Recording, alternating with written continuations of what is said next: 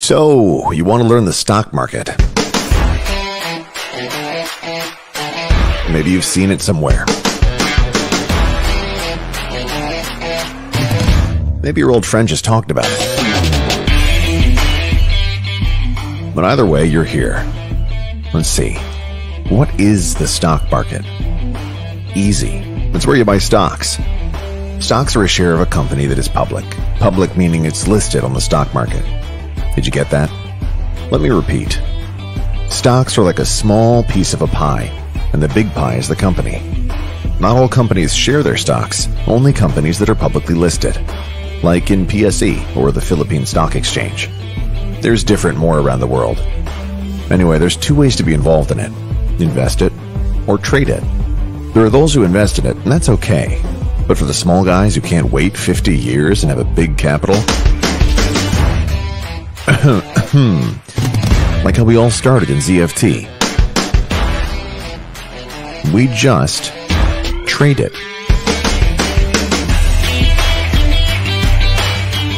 Investing is basically buying a share of the company you like, then holding on to it. It's like marriage. You get to know the company intimately before you commit to it. Trading, on the other hand, well, you can say it's more fast-paced. Once it's no longer working out, you gotta get out. To be honest, sometimes we could be trading a particular stock, and they're all just names. We don't know what that company does. All we know is we like the way the price is moving.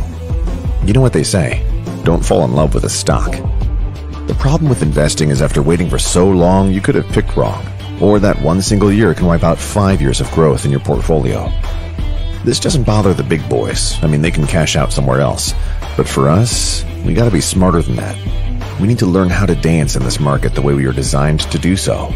You could be trading like a fund manager if you don't have that much funds, no? We move different. So you gotta be tactical. Understand what you are. ZFT is a tribe of traders who uses the ZFT system. Boy, we got the best ones. We got champions and leaders. If you want results, this is where you go. That's why you belong here. But we got no time for people who love to pull each other apart.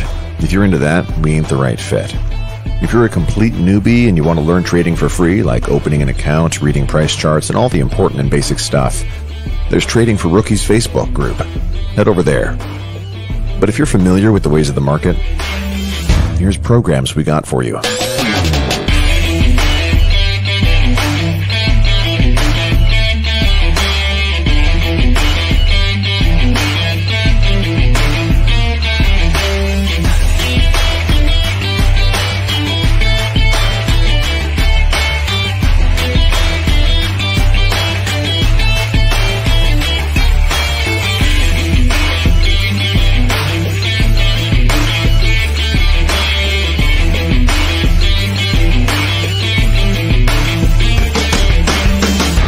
Anyway, we're sure you got questions, so slide over our DMs and let's figure out how you can get started to this wonderland of money and how you can join the tribe.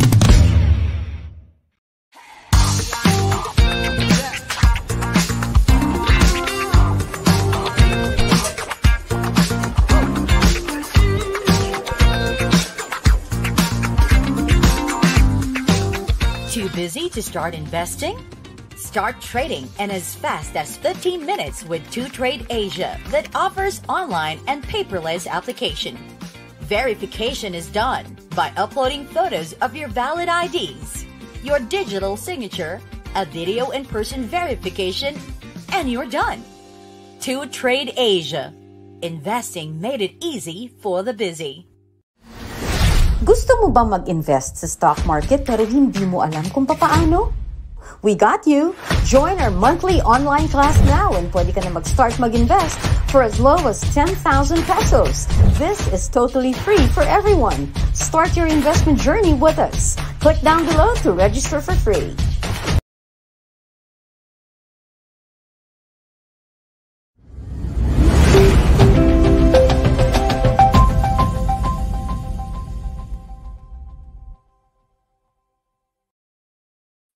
All right. Good afternoon, everyone. Kumusta? So, it's Monday afternoon. Close na yung Philippine market, no? It's time for us to do our charting sessions. So, again, sa mga bagong viewers natin dyan, welcome and good afternoon sa charting sessions with 2trade and ZFT. So, shoutout muna tayo dito. Dito pala si sa mga mentors ng ZFT, si Cosmos. Good afternoon, Brad. So he's been working on some stuff sa trading view, no? So very exciting things that he will share to us in the next few days or weeks. So si Rochelle dito, si Nohai, good afternoon. Nonek, Christopher, Robert, ayan, dito, mga US peeps. Teng, sino pa ba? Samson, ayan, good afternoon, everyone. So, let's get to it. Balikan natin yung mga na-discuss natin last week, and then we'll try to see what's going on with the market right now. And let's go ahead. So, I'll be sharing my screen now. Let's see. All right. Take a look at what's happening with the Philippine market right now. So, as you can see, like we've mentioned last week, no, the market is not that good. Actually, a lot of stocks are going down. It's not a good time for you to invest right now. As much as possible, you don't really need to catch the bottom, guys. So mind you, you don't need to catch the bottom. All we need to do is just wait patiently for stocks to set up possible trends. And right now, there are only few stocks that I'm looking at na may potential lakas. No, and we'll check it out later. Okay. So Philippine market's not really that good yet. All MEs are still above prices. It's still going down.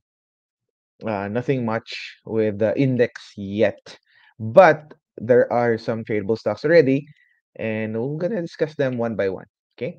So I guess the first thing that we need to take a look at would be, okay, wait lang. Hindi ko nakikita masyado yung, I guess I need to open my other screen.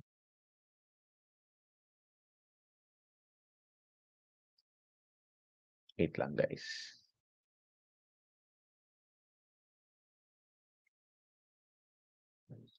Ayan. Open na ba? Ba't hindi ko ma-open? Ayun. Okay. So, ayan. So, let's take a look at the first stock, I think, na pinakamalakas ngayon.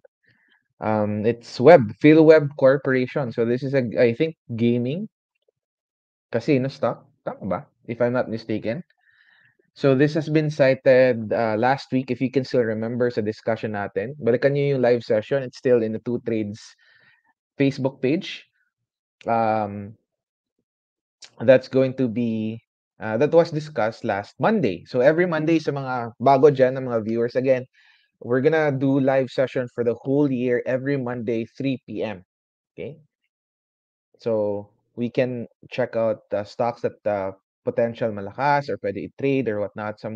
We can comment on some stocks, Philippine stocks as well, if maganda ba siya i-trade or not. So let's go with the first one. Actually, there are two stocks that I'm looking at, trending stocks that I'm looking at. First of all, would be web. So if naalala nyo last time, sa discussion natin sa web, so this was the resistance range that we're looking at sa web. Okay? And you remember it was this day, I think June 13, yung discussion natin. Nagkaroon ng tight consolidation si web here, right? Near resistance. So the resistance range niya is this one. Yan. And this one. So that is the resistance range na ginagawa ni web. Afterwards, after ng run up, nag touch, actually third touch, meron din dito. So may pahapyaw na paghalik sa resistance. Okay, and then it was tightly consolidating here. So this is actually an example of it's not that clear, but this is actually a VCP or volatility contraction pattern. It's a setup that is popularized by no other than Mark Minervini. So what is VCP? Again, this is what we call volatility contraction pattern. Okay. Bigyan natin ng meaning. Okay. So what does volatility contraction pattern mean? It simply means that in every range, consolidation range na ginagawa ng isang stock, magko-contract yung size ng consolidation niya. So let's say in this case we have this one. So itong range niya is around 25%. That's the first ang tawag dito, consolidation range, and then it becomes 17%, and then lastly yung consolidation naging 9% na lang. So this is a classic VCP. No, this is a classic VCP by web. So the tight, kita niyo ba? Some people will tell you this is like a flag or something, but this is a classic VCP, no? Nagkakaroon tayo ng tight consolidation on bullish levels. So if you can still remember, we were charting web last Monday, and then this was the day that was June 13. So the trade idea would be a breakout, a potential continuation pattern by within any price below around 4 pesos, and the cut would be if it does not hold 20 MA. So mga around 380. So anong nangyari? Monday agad nag-breakout siya, right? It registered like around ng percent ba to? 13% in just one day. And yeah, good evening, Oliver. Wait lang, si Oliver Austria, ito ba yung ano? Ito ba yung architect sa YouTube? O iba ba to? Anyways, yeah. So we have a breakout here, and then nauntog siya sa 5 pesos area. Okay, so that is the current resistance ni web.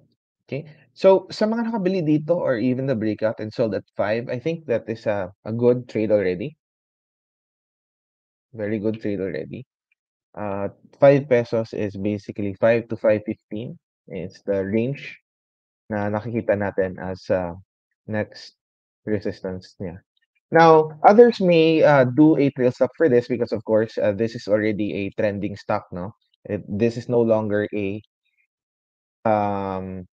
just a sideways stock. So, let's try to analyze the structure before para maintindihan natin yung ginagawa ni web. Okay? Especially for the newbies out there who does not know how to read structures, trends, we'll do basic of it here in our session. So, as you can see, this stock came from a sideways movement. Ito yung galing sideways niya. Okay? And then, next range na tinitingnan natin would be this one over here. Okay? So, zoom in natin onte. So, that's the first range na nakikita natin. Next would be this one over here, right? And supposed to be, what we want to see is this stock consolidates at ito yung mga levels na tinitingnan natin. Okay? Now, as you can see, it's supposed to be um, sideways si web if it consolidate around 3 pesos area. Pero ang nangyari sa kanya, break niya na to, yung resistance range, yung pinaka-high na range niya. And then it consolidated and created a tight consolidation over here, right? Okay. So if web consolidated over here, sa baba, this one over here, okay, potential sideways pa siya, right? But ang nangyari sa kanya, web broke out from this resistance and then na-touch agad, na-break agad yung resistance tapos binalikan, retest. And it consolidated above this level, 340. So this is basically the first higher low sa range niya, right? So ito yung low, ito yung high, and ito yung higher low at around 330 area. So that's the first higher low. And then right now, consolidate, nag-breakout, and then, right, kung may pullback na tayo na makikita, that would be the second higher low, which means that the stock is already trending. So I'm not surprised if other traders are using trail stop instead of selling it at resistance range. But if I were to trade this, let's say, for example, I bought around here or maybe the break of here, I would be selling already or maybe taking some profits at 5 to 510. Okay?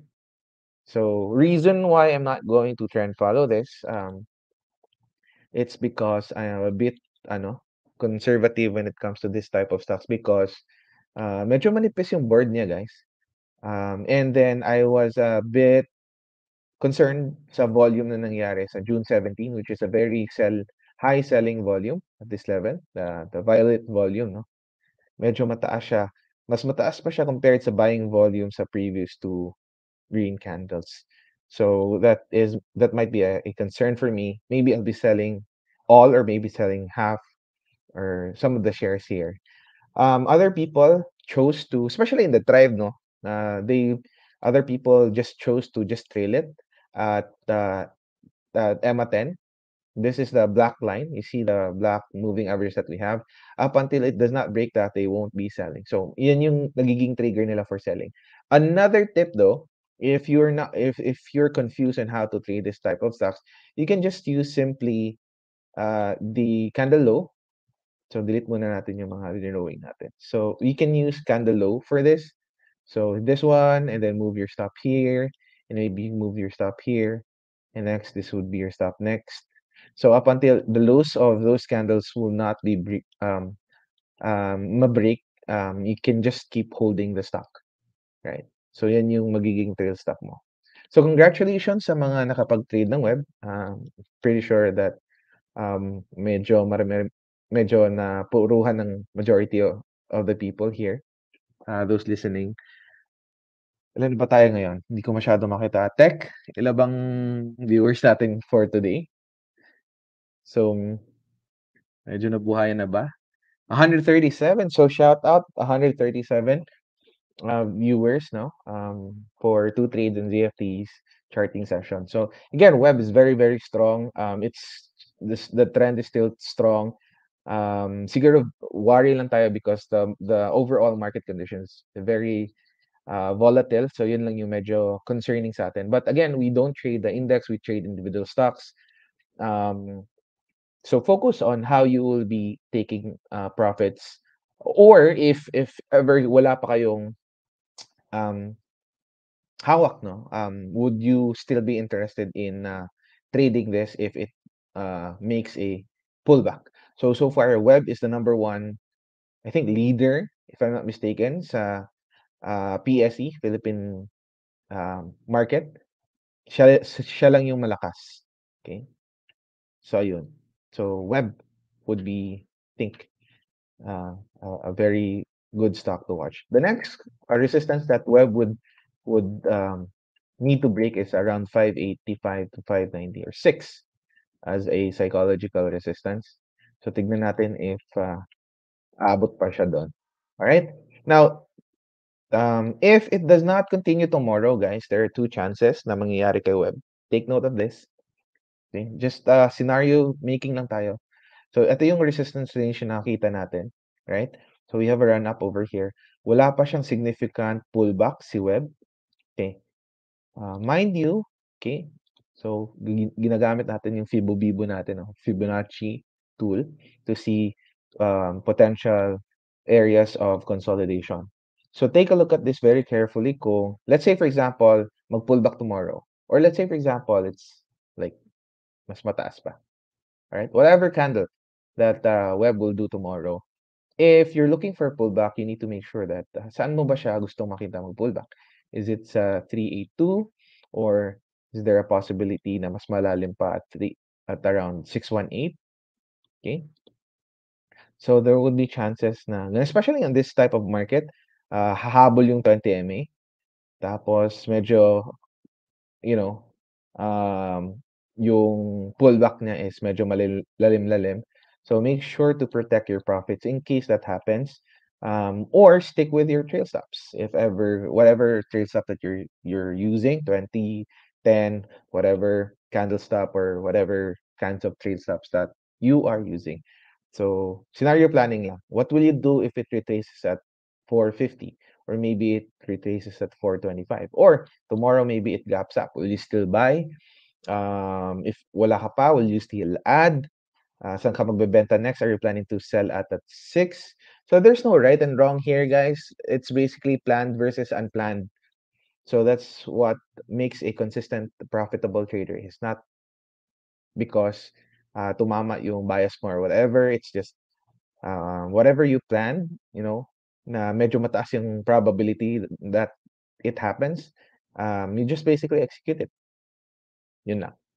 Okay, so that's for web. Next stock that I'm actually looking at is Prim.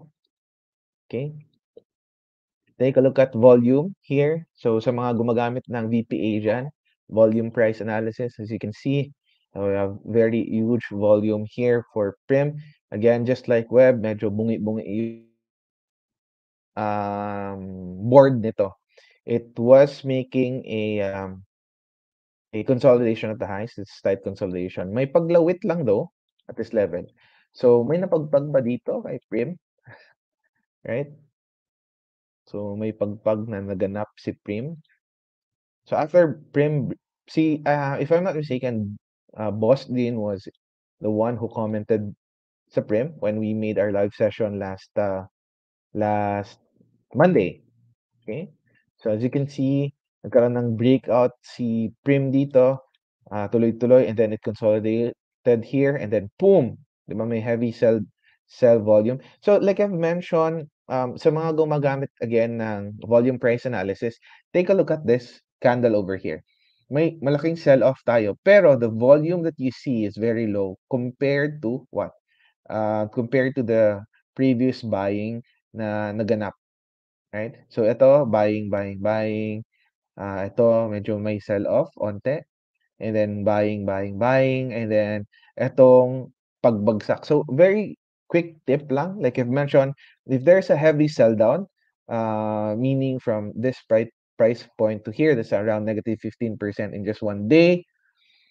Pero there's very low volume. So there might be a chance na retail traders lang yung nagbebenta dyan, and afterwards, binay up din siya. So right now, nag-breakout si Prim at 2.66. So again, it's trailing at 10 MA or EMA 10. So resistance that you should be looking at would be at around 350 levels to 360. Would be the next resistance range na tinitignan natin. We have minor resistances, pero yung maraming touches would be at 350, 360. Okay, is Prim already trending? Definitely. Now we have a consolidation over here. Take a look at this very closely. So this is the consolidation na ginawa ni Prim. Okay, this is the low, this is the high, this is higher low, and then we now have a higher high, and the next low would dictate na trending nagiging trending na what do you call this, si Prim. Right.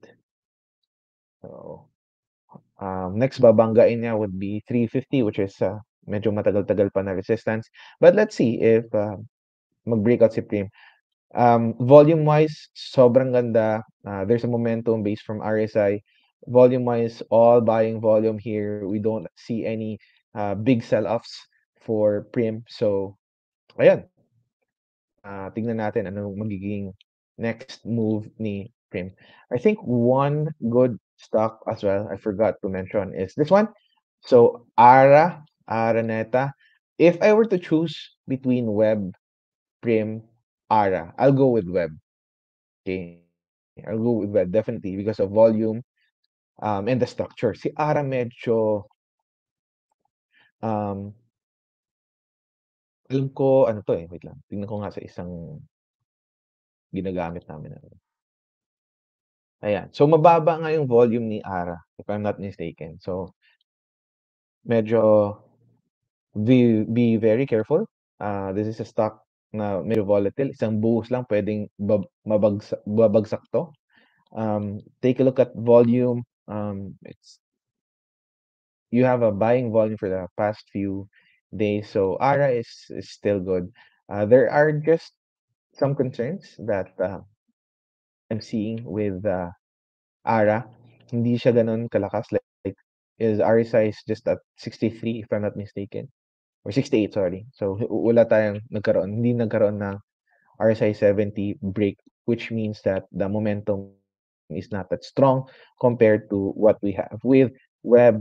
Tingnan mo, there are touches sa RSI 70 and we have Prim as well. Take a look at Prim, it's staying above RSI 70. So the momentum is very strong compared to ARA. Right. So yun lang yung concern ko kay ARA. Okay. Now there would be some reversals that I'm also looking at. CPS. So this is not a ano guys trending stock.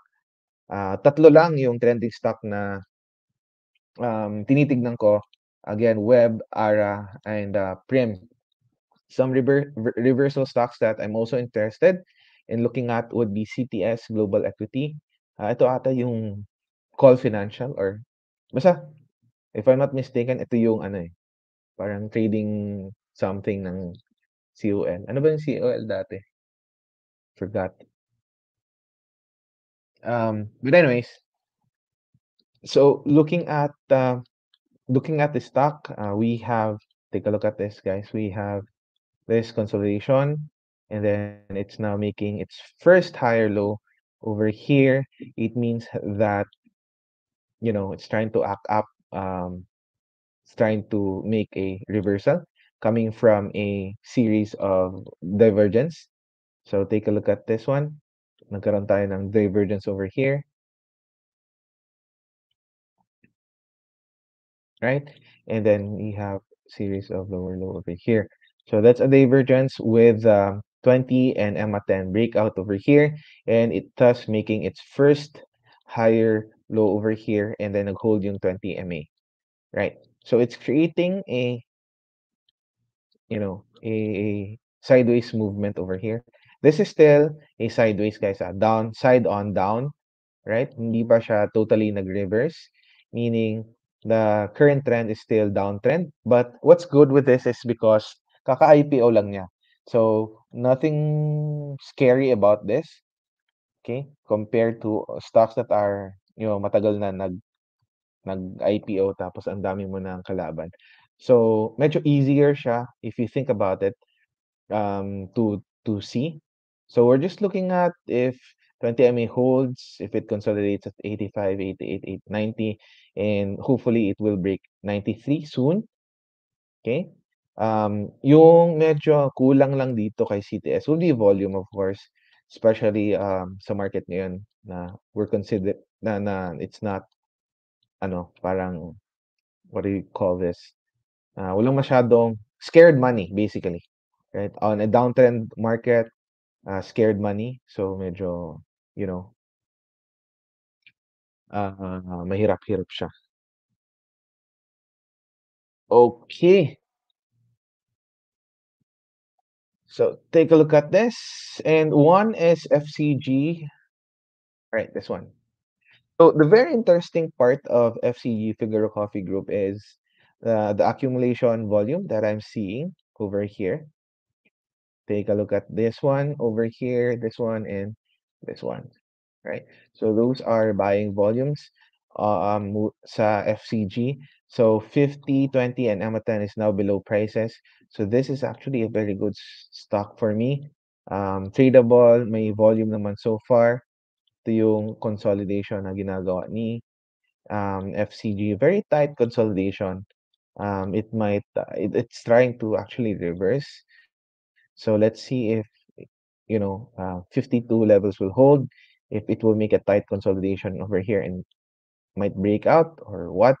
Next resistance that we are seeing is 66, 67, and then 78 to 80. That would be next. So volume would play a big role talaga, especially on this type of market, because of course we want to make sure that stocks that we are trading is backed by institutional volume. Okay. So like I mentioned, retail traders are just dependent on what institutions are doing. So we need to make sure that andun sila. Right? At hindi lang, alam mo yun, tayo-tayo yung naglolokohan sa sa sa mga stocks na yan. Okay, so FCG, that's two of the FCG and CTS are two stocks that I'm looking at for reversal. So if ang problem dito sa FGD, if 52 does not hold, I'll pass. Okay, I'll pass. Okay, so one last that pala I forgot to mention is Simarara SCC. So si SCC, like I've mentioned, kailangan mabalik ni SCC tong level na 'to, 'di ba? Kailangan balikan ni SCC yung 3575 levels. Now, very interesting for SCC because it's tightly consolidating at this level. Okay. So if mag-green si SCC tomorrow, if 20 and EMA10 holds, that would be a first for swing traders, that's a good buy. Cut would be if 34 does not hold.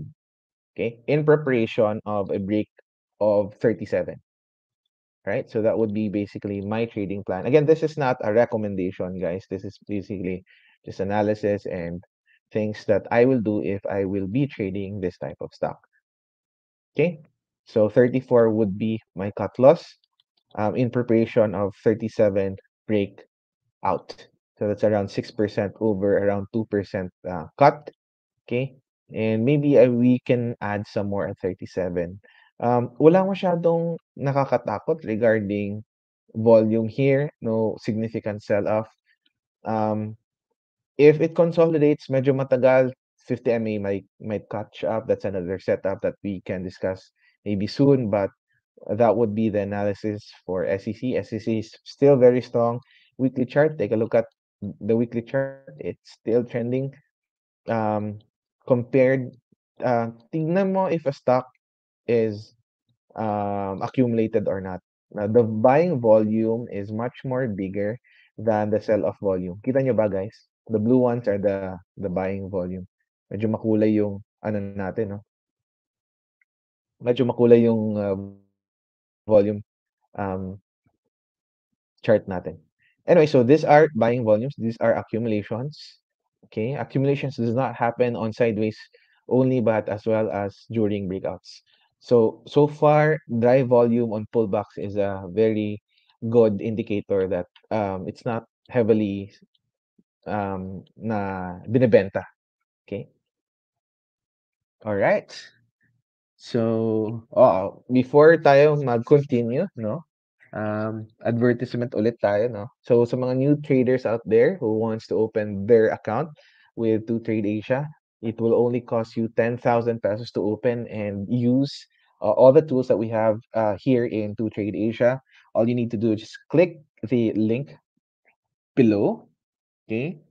There are a lot of things that you can actually do sa platform, conditional orders, and we also have some basic trainings for newbies para sa inyo. No? So, there you go. So, SCC, there's that. Yun. So, for trending, balikan ko lang, no? For trending stocks, we have Web, Prim, ARA, and then we have SCC. For reversals, we have FCG and CTS. Yun lang yung medyo nakikita kong magandang i-trade for reversals. True market leaders, not yet. Wala pa tayong VPA. Like I've mentioned, we are always looking at this. Momentum, volatility, and price. So far, wala. Si Web does not have that. SEC does not have that. So, ayun. But these stocks are basically tradable pa rin naman. Okay? All right. I'm just curious ano nangyari kay Espenec. Tignan ko nga, silip lang ako. Okay, Espenec wala pa rin. No accumulation volume so far. Meron ba? This one only. Wala. So up until hindi si Espenec mag-breakout sa MAs niya, this is still going to be a no for me. Diba? Especially if it breaks at 140, mag-break niya tong level 150, short na talaga yan. So wala naman shorting sa Philippine market, but again, this is not a good stock anymore to trade. All right. So if you have some stuff that you wanna check, pwede nating tignan yan. So meron na isa actually. Si SEC tapos na. Oliver Asteria. We have LR. Boss Rico, Web is the first stock that we have discussed, no? So pwede mo nang panoorin sa review. Medyo matagal-tagal yung discussion natin for Web. So LR. LRW na yung nawala, guys, no? LRW. Wala na. LR na lang pala yung natira. LR. Okay. So LR, may volume spikes tayong nangyayari for LR. Okay. LR is still in a strong downtrend. Okay. LR is still in a strong downtrend. But since yung casino medyo leader si Web dyan, baka pitikin din to si LRW. So far, wala pang masyadong significant setup na tinitignan ko. There is a RSI 70 that happened over here. I want to look at the weekly chart. Okay, so marami pa siyang babanggain, no? Marami siya pang babanggain. But if this stock would be interesting if ma-break niya yung 148, that's around what? 6%. Kaya pa naman. Ma-break niya yung 146, pero trigger niya would be 140. Ayan. If magkaroon tayo ng ganitong type of consolidation, kanyan, it will test 150 tapos mag-consolidate here. LR will be interesting for me. So ayan. Ganyan yung structure na gusto kong makita for LR. By the way, guys, I'm not a bottom picker. I'm not a position trader. So maybe, some people here want to buy this type of structure. But for me, basing from the type of risks, medyo pass ako sa ganitong type of structure. Pero if it creates a good consolidation stock like this, it retest 150 and then mag-consolidate dito, that might be a good for me. A good structure for me, followed by a good volume. Dapat magkaroon tayo talaga ng good volume before ko masabi na magiging interested ako dito. But overall, LR is still a downtrend stock. No momentum yet or whatsoever. So, yun lang. Let's go with green. Okay. So, si green, let's take a look at green. Okay. So, nagkakaroon tayo ng accumulation volume over here with green. Okay. We also have a first RSI 70 touch, so check siya. Right? Fibo natin si green, it is consolidating at 618. So very normal for this type of stock to do, a 618 retracement. Ulit natin medyo para hindi kayo masyadong maguluhan. Ayan. Yan, 168. Delete muna natin yung MAs natin dito. Kasi wala namang kwenta yung MAs during a sideways movement. Okay la. Alright. So this is the structure na tinitignan natin for green. We have accumulation volume for green. So meaning may bumibili sa kanya. The pullback happened over here at 618, which is very typical for a reversing stock. For MAs naman, right? MAs nag-ZS siya, and right now it's trying to go above our two short-term MAs, which is 20 and 10. So ganyan yung magiging trigger ko um for green. Okay, so like I mentioned, I'm more into swing momentum. So if it breaks 20 and I'm at 10, I'd be buying. My cut loss would be if it does not hold yung dalawang MAs na yon, or 160 does not hold. That would make me feel na medyo mahina yung stock na yan. But if it recovers, green is a good stock for reversal. I'm not really that, mas gusto ko talaga yung continuation pattern, guys. But for this type of movement, maganda siya because why? May test of resistance na tayo dito. Kita nyo ba? So the structure is basically like this. Okay? Potential head and shoulder. Ayan yung magiging trade idea for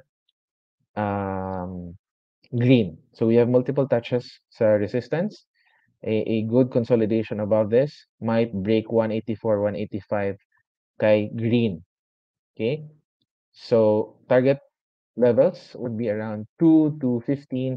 Those are just, resistances. Yung pinaka-near na resistance. So if breakout, that will give you around 18%. If you'll be buying at 20, EMA10 breakout, 25%. If you're a position trader that wants to buy at 618 levels, that may give you a bigger reward. But then again, the risk of you getting, ipet dyan sa consolidation, medyo mataas. Alright. So, depende na yan sa inyo, guys, kung trip nyo bang maipit sa mga ganyan. Okay. So, may ano dito. Okay. Viret kay Manuel. Sige, it's very interesting. Hindi ko pa nakita to ever. Okay. So, may ganito pala. So, REITs ni, sino ba to? Vista? So, okay. So, ang hirap naman to. Wala pa masyadong structure. I'll go with Arlie for this type of structure na medyo very weaky siya. Ilang percent na to? 8%. So, eto, I'll go with Arlie for this. Try to look at kung type niya tong type of consolidation na ginagawa ni REITs. Structure-wise, is this consolidating at 382 fibs? Ayan. So, it's trying to make a potential cup and handle pattern. Okay? And a potential breakout. So, that would be yan yung setup na hinahanap ko if I will be trading direct. So, hoping na, it will give you a good consolidation. If this low does not hold, warning, especially if this low does not hold, that's a no-no already. DD. Oh, okay. DD. So, tingnan nyo to, guys, si DD. Say, for example, DD. Pang natin yung ibang MX. Right? So, people would be interested with this. But, tingnan nyo muna yung structure niya. Okay, long term muna. Tingnan muna natin long term. Ayan. Di ba long term downtrend? Yan, tignan mo to. I-zoom natin natin. Right. So, may breakout siya. May run up siya dito. Di ba? Alright, let's take a look at the weekly chart. Okay. Take a look at the weekly chart. Sobrang lakas pa ng downtrend movement niya. Okay. Nag-bottom siya here. It made a higher low over here. But overall expectation for DD would be just a sell and resistances. So, if iti-trade ko to, ang laki kasi ng sideways move niya. Pansin nyo ba, guys? Yung sideways move niya, ito yung una, di ba? Ito yung naging resistance range niya.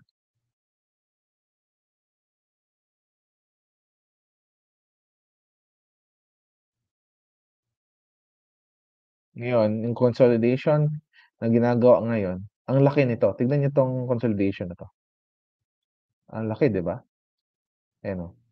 This one and this one. So, if you think about it, if you'll be trading DD, say, for example, ito yung trade idea mo. You want to buy the breakout of DD here. Ang dami mo pang resistances na tatamaan on the left side, 920 to 10 to 11.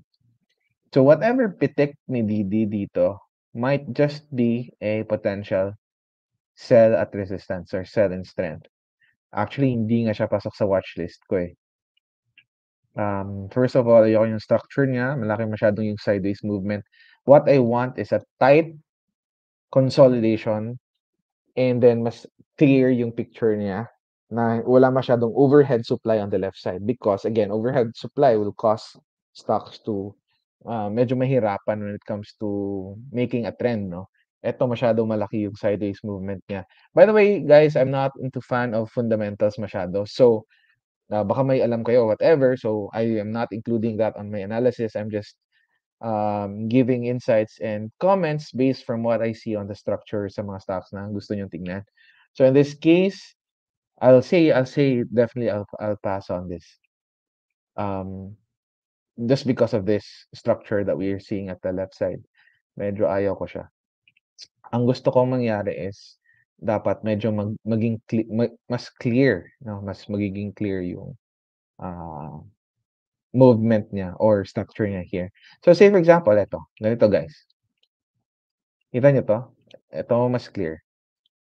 Before this one, okay? So may sideways movement tayo dito, 'di ba? Ayan. So ang structure na next na titignan natin would be this one.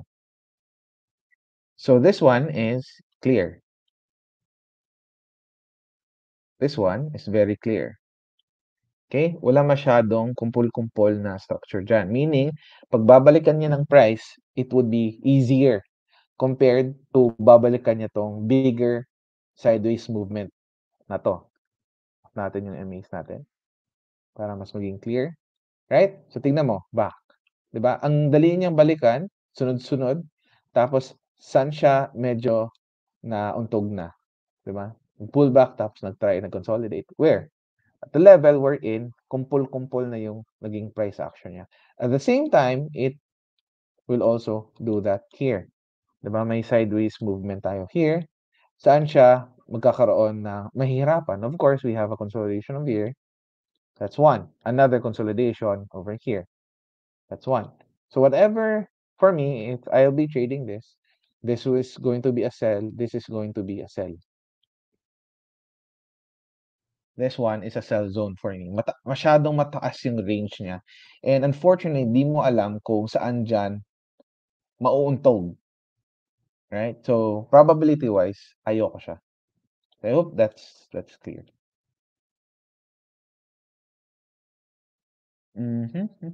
Okay. So, I'll go with ABA. Okay. So, yan, ABA. Na-discuss natin to last time, di ba? I-on natin yung MAs natin. Ayan, 50 MA. Watching yung 50 MA, So, like I've mentioned, if you will be trading this type of stocks, you want to make sure na lalabas na siya sa consolidation na to. Dapat ma-recover niya yung 10 EMA would be the trigger. If nag-break siya dyan, I'll buy. The cut loss would be if it does not hold or ang pinaka-trigger would be 121. If it does not hold 121, I'm out. But ABA is still basically good. Always remember, guys, in this type of market environment, 50 MA trails na stock is very normal. Okay? A remount of 10 MA and 20 MA would be a good indication for this type of stock. So, ABA, you might still want to, add this on your watch lists. So, yun lang for ABA. Some stocks that, okay, so Boss Dean wants to take a look at MIR. So, like I've mentioned, di ba na bigay natin to last time, MIR is doing a VCP or volatility contraction pattern. Take a look at this very closely. We have a movement up. Ay, sorry. Ano ba yan? Okay, we have movement up over here, right? And then consolidate at 50. Kung if-fib nyo to guys, 50 yan.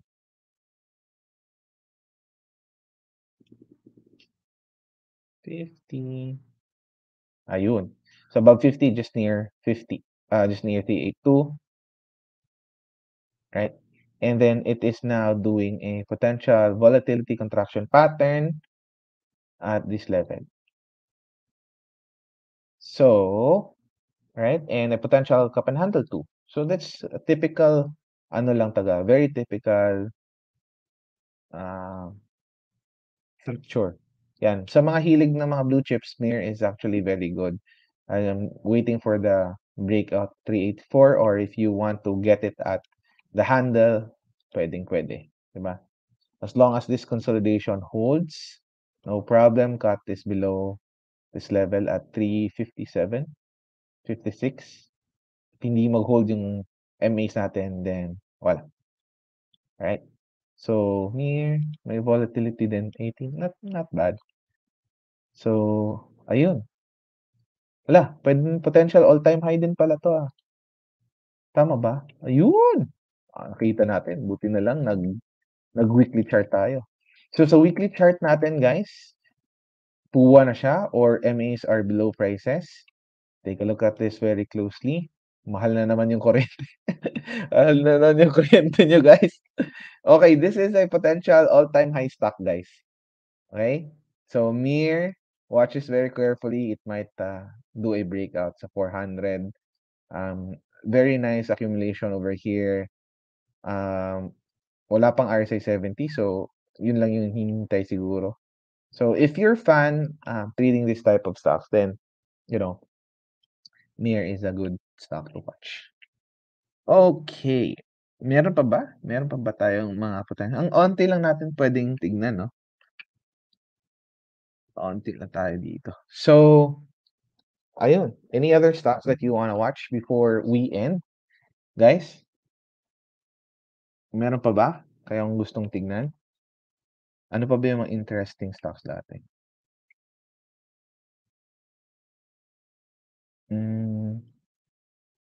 ARA is done already. Tapos na si ARA. Ciprim, tapos na din. Webprim, ARA, SEC. Those are the stocks that medyo trending. Okay. So last Monday I said Converge, never, ever buy this stock. Okay? It's clearly a downtrend. I'm not sure what the fundamental is. Maganda siya, blah, blah, blah, whatever. But the price is telling you that it's going down. Don't buy a dying stock. There's only two types of stocks, guys. Good stocks and bad stocks. Bad stocks are going down. Good stocks are going up. Whatever the fundamental is, if it's going down, it's not worth the risks. Okay? So, there's that. Siguro just few, ano na lang din. GMA7, this is not still a... Okay, so for GMA7, etong type of consolidation, pwede mo siyang i-trade, 'di ba? If it breaks at 12.20. But the upside, hindi na masyadong goods. 13%, 10%. Tingnan mo lahat ng MAs nasa taas pa. So, if you're a newbie, just, avoid this type of stocks, guys. Pag, this is our hard trades, basically. Hard trade siya. Doon tayo sa mga madali lang i-trade. So, this is our hard stocks to trade. Alright, so there's a good question here, kay Boss Dino. So, not a stock, pero with the current market condition, would you recommend market participants to try and bottom fish or look for the bottom? So, here's the thing when it comes to bottom picking. Okay, here's the thing. Ilang beses mo... Oh, okay, number one, Ano yung hit rate mo when it comes to bottom picking? Do you have any idea at all when you're trading bottom picks, bounces? May alam ka bang hit rate? Meaning data, back data na mataas yung win rate or hit rate mo when it comes to bottom picking? That's now number one question. So if you can't answer that question, you don't even have to, you know, we don't need to go to the second question. Kasi dun pa lang, wala kang kaalam-alam if mataas ba yung hit rate mo doon sa bottom picking.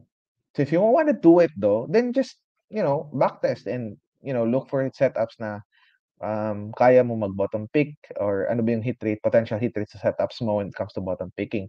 Thus, answering question number 1. Na pag na-answer mo yung question number 1, of course, doon ka na sa execution. Execution part. Okay, so naka-backtest ka. Okay, mataas yung hit rate mo, around 40% when it comes to bottom picking. Some questions that you also need to ask if worth the risk ba tong ginagawa mo and worth the stress. And do you really need to bottom pick in order to make money? Kasi always remember guys, um, mahirap, um, pinakamahirap talaga yung bottom pick because number one, backed by fear, right, ng mga tao. Also, the volatility when it comes to bottom picking masyadong mataas. So if you're an intelligent investor, okay, intelligent investor, you don't need to call yourself a trader. Kahit investor ka lang. All you need to do is just wait for stocks na mag-set up. Meaning, mag-bottom, after bottoming out, mag-bounce, tapos mag-consolidate, and try to form a potential uptrend. That's where the time papasok ka. Okay? Mark Minervini has been trading for almost 30 years, 35 years, I think. Never once, no, sa mga later years niya, sa experience, never once, sabi niya, um, I've been, trading for 35 years and wala sa setup ko yung pagbo-bottom pick. If I can still remember, for the past few, um, 2 years, I think.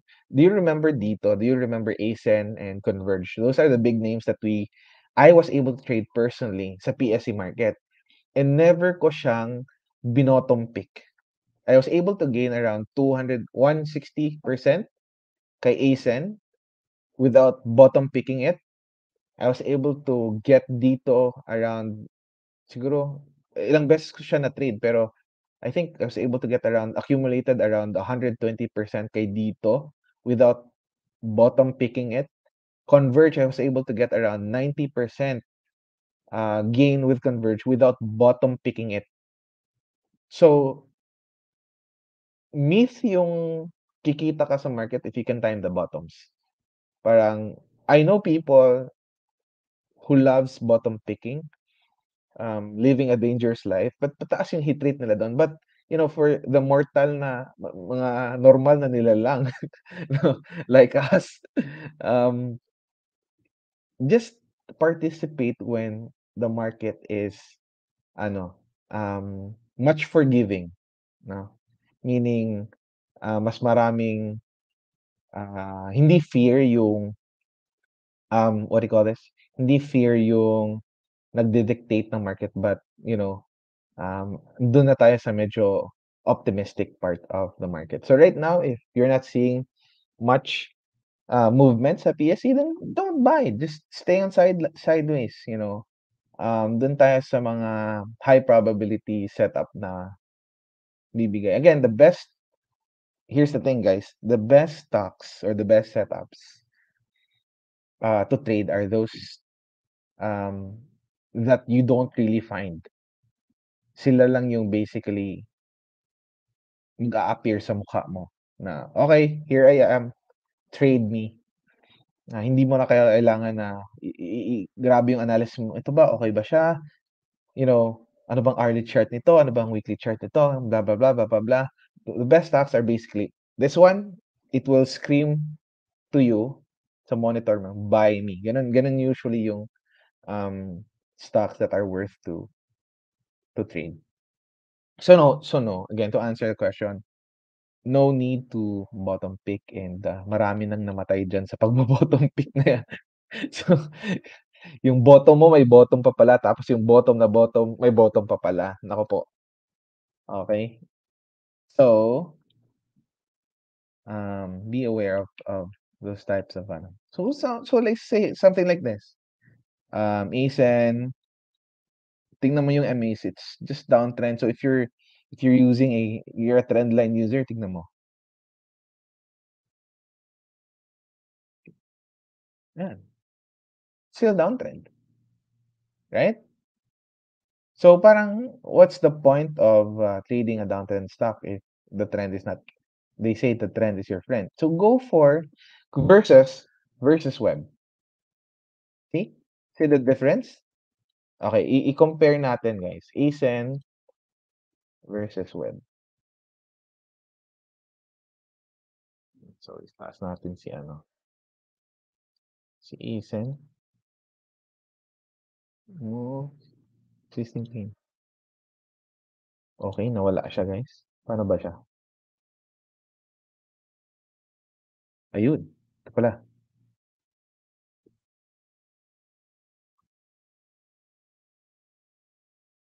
So take a look at, how do we do this? Regular. Ayun. Okay, this one. Dito siya. ASIN. Gusto kong ano eh. Wait lang. Okay? Tama ba? Ayun.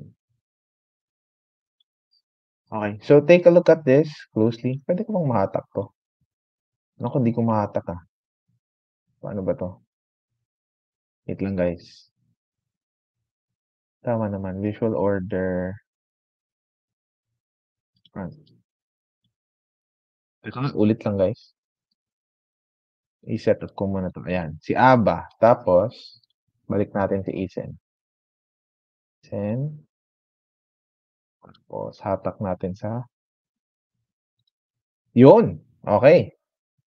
Tapos, regular. Ayan. So, take this very, look at this very carefully. So, ASIN is the orange line. We'll add PSE. So, hatak natin si PSE pataas. Okay. And then, nawala si PSE guys. Ulit. Scale, no scale. Ayan. And then, PSE. Move to,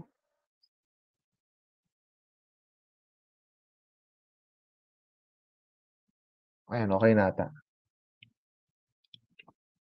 So, take a look at this very carefully. PSE is the blue one, ASIN is the orange one. Okay, versus web, the one that you're seeing sa candlestick. Tignan mo, yung pabagsak yung Philippine market, ASIN is also going down. Nung nag-bounce yung market, nag-bounce din si ASIN. Nung bumagsak naman si market, bumabagsak naman si ASIN. Now, compare it to the movement ni web. Nung pabagsak yung dalawa, web is going up. Nung nag-bounce siya, web was just consolidating. Okay? Nung bumagsak yung market, bumagsak din si ASIN. Si web, anong nangyari? Nag-breakout. So, these are the type of stocks that we are looking at. And, tingnan mo yung MAs nila. Ayan. MAs niya are below prices compared to ASIN na nasa baba pa. So, very simple, no? If papiliin yung dalawa, web versus ASIN, which one am I gonna buy? I'll go with the one that's trending. I'll go with web because it's going up. Okay, the stock that is uptrend will continue to move it on its current trend. So yun. Okay. So for me, ASIN still a no, even though whatever they tell you na maganda si ASIN, blah blah blah, fundamentals and all that. So if it's going down, I would not even dare to touch this stock. Right, so it's already 4:04. I think we've covered much um sa mga stocks, no? So always remember, based from what we have discussed, trending stocks that we're looking at very closely is just Web, Prim, SEC, right? ARA is okay, but not a priority. And some reversal stocks, also MER is a good trending stock. For reversals, we have FCG and CTS. In other stocks, I'm not really interested anymore because, of course, downtrending stocks. VRET is good if mag-all-time high siya. So I think that's it. It's already 4:04. I hope you've learned something sa 1 hour na session natin, no? Like I've mentioned before, we will be ayan, na-post natin dyan sa ano. Again, these are not recommendations. This is just basically stocks that I'm interested to trade and just some analysis that na-share ko. You still need to do your own work. Do proper risk management, no all-ins. Again, this is not a recommendation, guys. These are just analysis based from what I see as, you know, a full-time stock market trader for, ano na ba, ilang years na ba ako? Magsi-7 na din ako ata. So I hope you learned something, and like I've mentioned, I'll try my best to put not just analysis, but something that you can learn, maybe technicals or techniques or whatever na pwede nating incorporate dito sa session natin. Para hindi naman lang puro analysis, no? Para we can still learn something from this. So I think yun lang. Thank you very much, guys, for your time. And I will be seeing you next week, Monday, same time ulit, 3 p.m. after the market closes. So stay delicious, guys. You're delicious out. Thank you very much. And enjoy the rest of your trading week. Bye.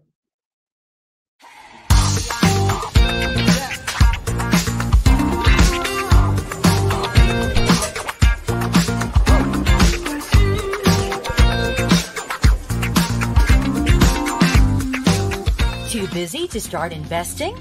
Start trading in as fast as 15 minutes with 2trade Asia that offers online and paperless application. Verification is done by uploading photos of your valid IDs, your digital signature, a video in-person verification, and you're done. 2trade Asia. Investing made it easy for the busy. Gusto mo ba mag-invest sa stock market pero hindi mo alam kung papaano?